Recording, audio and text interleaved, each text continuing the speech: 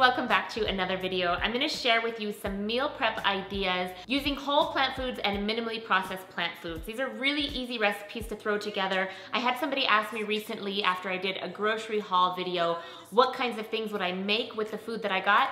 These are the kinds of things that I would make with the food that I got. And these recipes are things that I eat on a regular occasion. Of course, if you want to prep and plan ahead of time, there's absolutely space in all of these recipes to be able to do that, and I'll tell you as we go what you could prep ahead of time.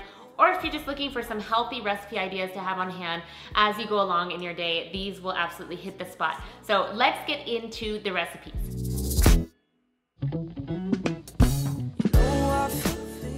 The first thing I do with these zucchini oats is get the oatmeal going. I've chosen to use steel cut oats and a small zucchini, but of course, decide if you want to have more zucchini and you can choose a larger one, or you can just do a half of one if you're really thinking this is gonna taste gross. It doesn't, you really can't even taste the zucchini at all, but I do recommend shredding it up so that it really incorporates into the oats well. Another key with this is to use a really ripe banana. Chop it up and then also cook it in your oats and zucchini because it does really provide a lot of natural sweetness. I'm adding a little bit of plant milk here, and then I'm just cooking it until it looks done.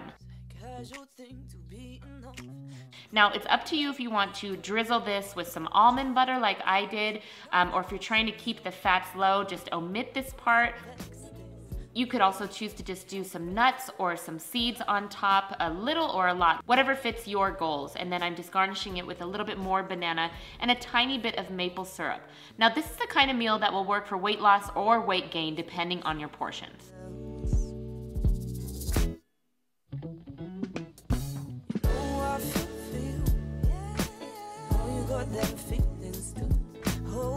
I did a video a while back with some high protein meal ideas, and ever since I made this tempeh bacon, I have been on a tempeh kick. I really love the way that this is prepared, and I think that it tastes so good. It's a wonderful addition, and it's something that you can make ahead of time and keep in your fridge and just toss on a salad or in a bowl like I'm gonna show you.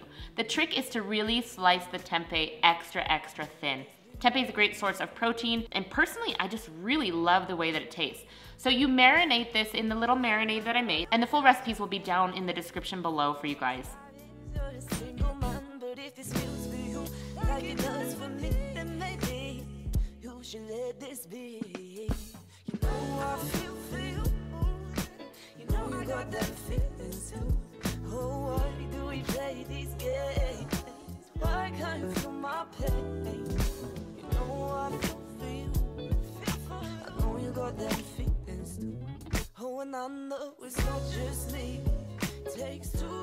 I'm using an air fryer here, but it's absolutely something you can pop into the oven as well. I'm doing about 400 degrees and I'm leaving them in until they're crispy. So for me, with this air fryer, it's about 10 minutes. And now I'm gonna add my vegetables. Now I'm gonna do some raw vegetables. I'm gonna use cucumber, tomato, red cabbage, green onion, and some spring mix. But if you'd like, you can always use a lightly steamed vegetable like corn or some broccoli or more zucchini if that's something that you prefer. I just really like the crunch of raw vegetables with the texture of the tempeh and the brown rice.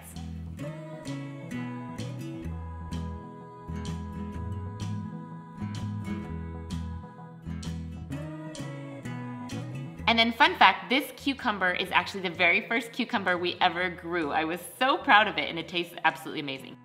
So now you're just gonna assemble your bowl with whatever veggies you like, and then your desired amount of rice, which can be made ahead of time, of course, or you can make it, the day of that you make this bowl. Assemble your bowl so it looks good and tasty to you, and then just put your desired amount of tempeh. The tempeh will last in the fridge in a covered glass container for quite a bit of time. I'm just using the extra marinade from the tempeh to add a little bit more sauce to this. And I'm sprinkling some sesame seeds, totally optional.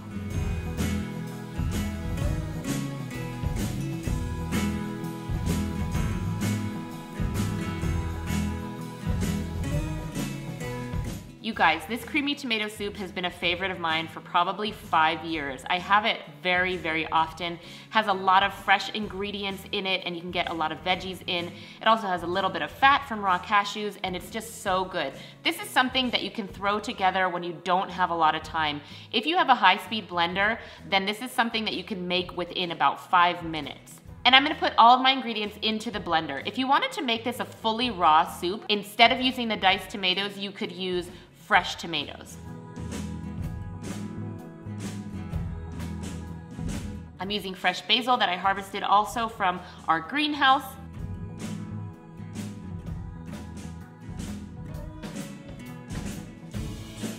The sun-dried tomatoes, the basil, the orange juice, everything about this, it's like right on. It just really hits the spot for a creamy tomato soup that is so fresh and so delicious.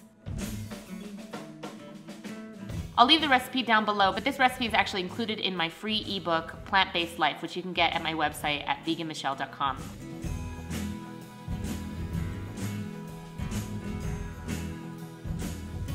So if you do have a high-speed blender, there's an option for you to be able to just let it continue to blend, and it actually heats up. You don't actually have to ever put this on the stove. And then it's ready. So literally it takes about 5 minutes to make, and I'm just gonna garnish it with a little bit more fresh basil, some nutritional yeast, a little bit of red pepper flakes, and black ground pepper. It really hits the spot when you want something creamy and warm. I know you guys will enjoy it.